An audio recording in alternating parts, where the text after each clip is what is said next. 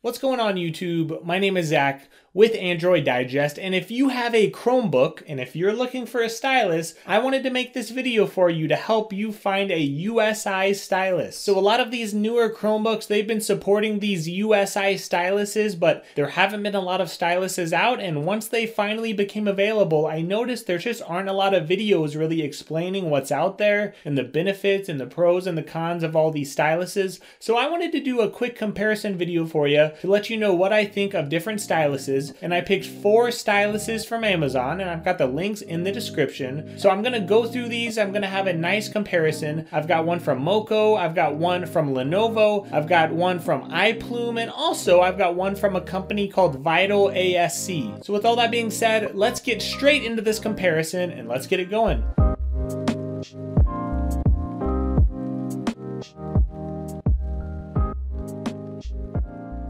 Alright, so I've got these 4 USI styluses here, and they do range in price. So they start out at $30 and they go up to around $50. And you're gonna wonder what differentiates them. Well, for one, you need to know that some of these come with extra stylus tips in the box, some do not. Some have these little buttons, right, that are on the pins. And these buttons, well, they don't really work yet because Chromebooks have not actually worked with erase buttons or anything like that. But they may work to erase things in the future, so these buttons may have actual functions. You may also see pins with different tips as well. So some pin tips, they're a little bit looser, some are a little more firm. And you're also going to notice another thing, and that is how they charge. So I've got 4 pins here, and 3 of them charge with quadruple A batteries, but there's one pin that really differentiates itself, and that is the vitalASC pin, and that's because it charges with micro USB. Now I know what you're thinking, micro USB, what is this, 2015 or something? And I know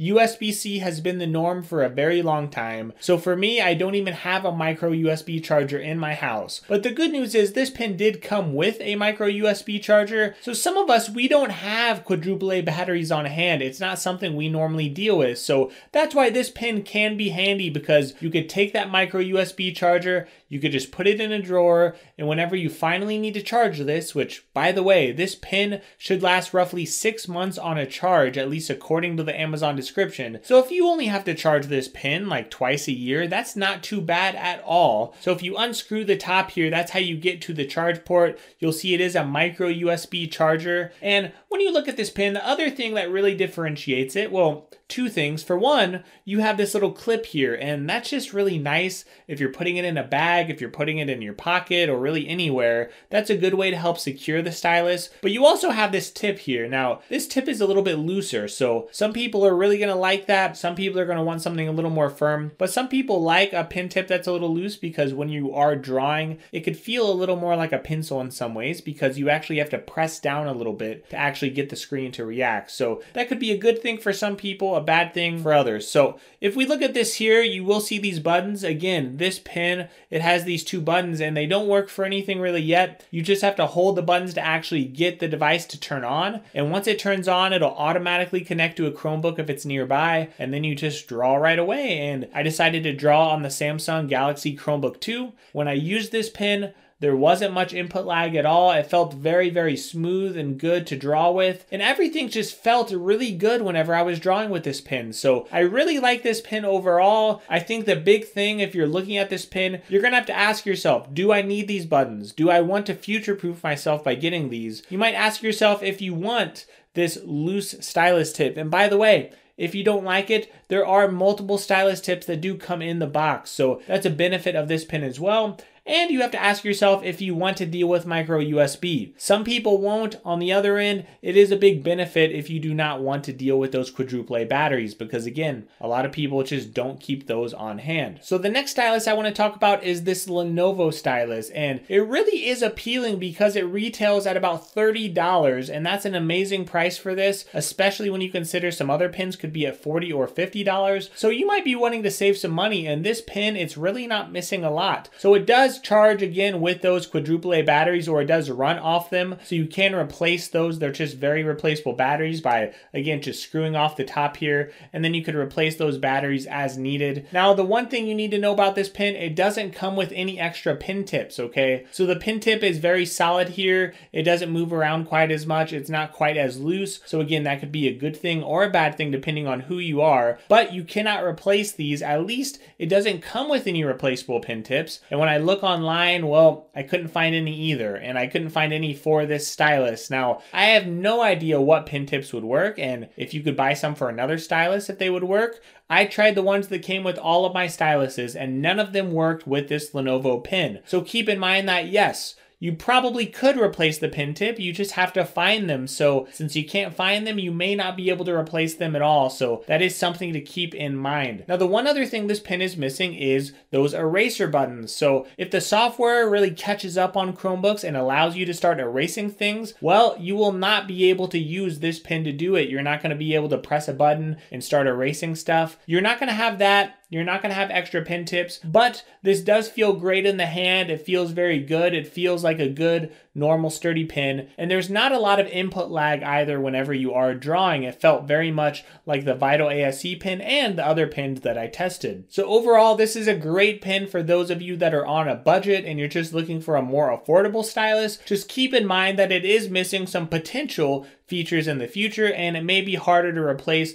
those tips if you did need to replace the pin tips in the future. Now here's another stylus by iPlume, and this is a really nice red color, by the way, so if you're looking for some color, this would be a great stylus for that. Now if you look at this pin tip, you're going to notice right away it's a little bit thinner than the other ones. Now this one does come with an extra pin tip as well, so the good news is you could replace it. This also runs off quadruple A batteries, so it should last for quite a long time. By the way, all of these pins should last for a decent amount of time, at least a few months before you're going to have to replace any batteries. So that's a good thing as well. And this pen, well, it does have these buttons, so you're not going to miss a lot of things with this pen. It's going to be very future-proofed, which is good. There's not a lot of input lag as well, so whenever I was drawing with this pen, I found that it worked very well. Again, I cannot draw, by the way. I'm really, really bad at drawing. I'm not a super great artist, but in my initial testing with this pen, again, all of these pens, they are working well with pressure sensitivity. That means if you draw a little harder, it's going to respond to that, or if you're drawing quicker,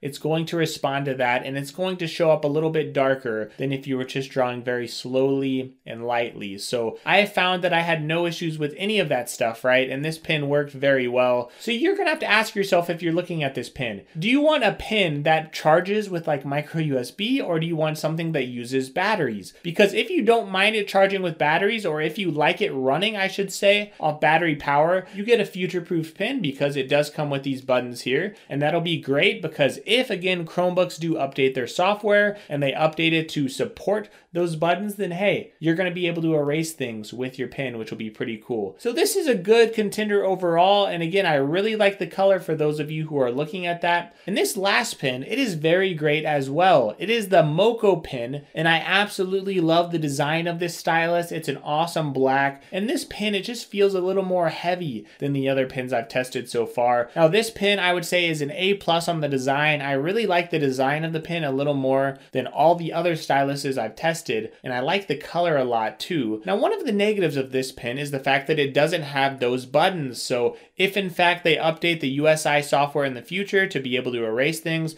this pen will not be able to do it. And I also love the pen tip. Now the pen tip is a little bit loose, so if you like a pen tip that's a little more firm, keep that in mind. You may not like this, but I think a lot of people do like a pen tip that's a little loose because, again, it can help it feel a little bit more like a pencil or a pen. And when you're using this, you're going to notice the weight is a little more in this stylus compared to other styluses. So I really did like the weight of this as well, and the look. So I really just like the aesthetics of this device in a lot of ways. And again, this does use one quadruple A battery, so keep that in mind as well, depending on how you want to charge your pen. Now this this does come with another pen tip as well, so that is a bonus there, does come in the box. So I had a great experience with all of these pens, and I didn't have any lag with the Moko pen at all. I didn't have any lag with really any of these pens. Now, admittedly, I used them all in Google Chrome, and I used Google Keep through the Google Chrome web browser, and I used the Samsung Galaxy Chromebook too. So different devices act a little bit differently. Every device is going to act differently with Android apps as well. So keep in mind again that Chromebooks are optimized to work with Google Chrome. So if you can manage it, if your note-taking app allows it,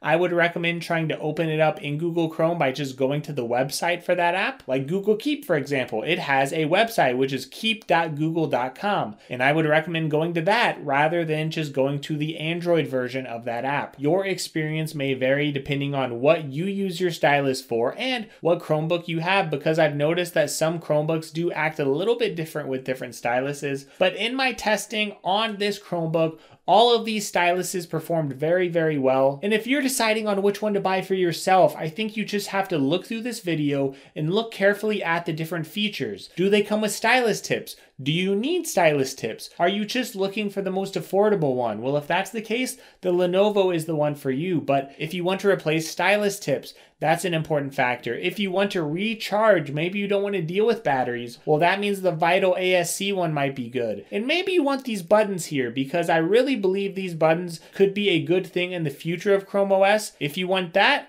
well, you are limited, at least with my comparison, to this vitalASC pin here or this iPlume pin here. But you may care more about having an awesome looking design, right? That's the Moko pin, right? It just looks so good. I love the black look of this, and I also love the feel of it as well. So when you think about all these things, you have to ask yourself, do I want a pin tip that's a little loose? Do I want extra pin tips? What type of design do I want? Do I want a smaller pin, a bigger pin? What am I looking for, right? So feel free to look through this video, make that decision for yourself. Thank you so much for watching this video. I really appreciate it. Please give me a like and subscribe to my channel. That does help me out. Also follow me on Twitter at twitter.com/digestandroid. I really need more Twitter followers, and I want people who like Android and Chromebook and stuff like that. So please give me a follow there. Now I want to give a quick disclaimer. All of these I bought for myself except this vitalASC pen, but I was not paid to give a good review. I just keep it real with my people, right? And I do have links in the description that are affiliate links. If you use those, it may help my channel as well. So check out all my other videos as well, and have a great day, have a great week, in all of these crazy, crazy times.